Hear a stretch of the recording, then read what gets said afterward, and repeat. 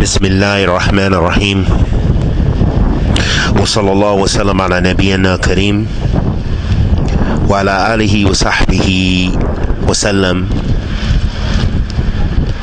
أما بعد. In a hadith narrated by Abu Hurairah radiyallahu ta'ala anhu, the Messenger of Allah sallallahu alayhi wasallam mentioned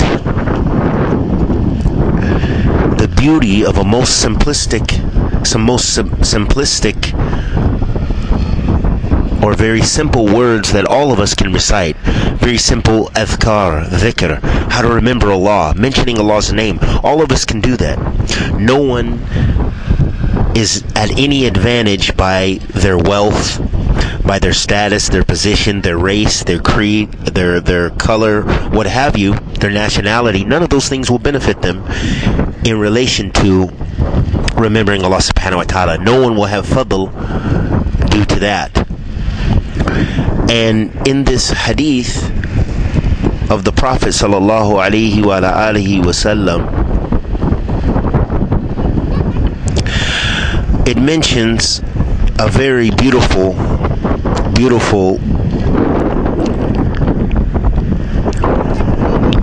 dhikr, or ways of remembering Allah, ways of mentioning and remembering Allah, and hopefully having Allah subhanahu wa ta'ala remember you. عن أبي هريرة رضي الله تعالى عنه أن النبي صلى الله عليه وسلم قال: لأن أقول سبحان الله والحمد لله ولا إله إلا الله والله أكبر أحب إلي مما طلعت عليه الشمس. رواه Muslim. In this hadith that was collected in Sahih Muslim by Abu Hurairah radiyallahu ta'ala anhu, who said that the Messenger of Allah sallallahu alaihi wasallam said that to say Subhanallah, glorified be Allah, walhamdulillah, all praises belongs to Allah.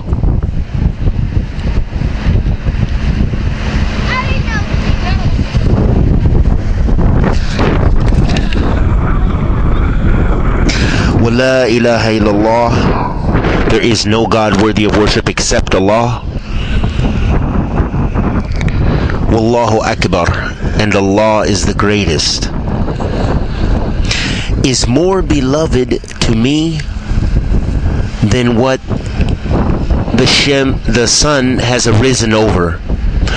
Letting us know that the Prophet sallallahu alaihi wasallam is saying that dhikr of Allah subhanahu wa ta'ala, remembering Allah tabarak wa ta'ala, is more beloved to the Prophet sallallahu alaihi wasallam, or was more beloved to the Prophet sallallahu rabbi wa salamu alayhi, than everything in this life. Because the sun, of course, rises and it sets, and it rises over everything. Every place in the world has the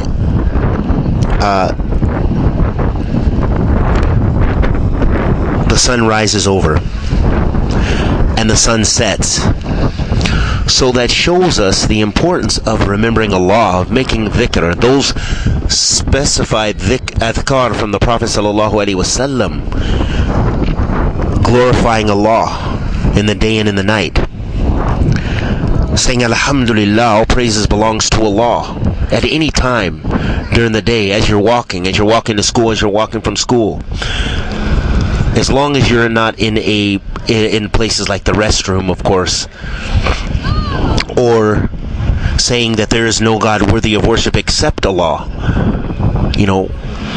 glorifying Allah subhanahu wa ta'ala and acknowledging His tawheed, His oneness, His monotheism, that Allah subhanahu wa ta'ala is the only one worthy of worship, subhanahu wa ta'ala. So all of these ways of dhikr are beloved to Allah, and we're beloved to the Messenger of Allah sallallahu alaihi wasallam. And then the final adhkar he mentioned sallallahu alaihi wasallam, he said, Allahu Akbar. Allah is the greatest. Look how simple that is. How easy. Any of us can do that after salat, before salat, on our way to the masjid, on our way from Jumu'ah, when we're going to meet our family, when we're going to meet our co-workers, when we're leaving our co-workers, in the meeting, silently to ourselves. It's simple. And the reward is azim. And the Prophet ﷺ said it was more beloved to him than everything in this life. Sallallahu alaihi wasallam. And Allah subhanahu wa ta'ala loves the dhakireen, those people who mention him often and pray to him often. Subhanahu wa ta'ala. So we ask that Allah the Almighty accepts our good and forgive our evil. Subhanallah, walhamdulillah, wallah, wa la ilaha illallah, wallahu akbar, wa sallallahu wa sallam ala nabiyyina Muhammad wa ala alihi wa sahbihi wa sallam.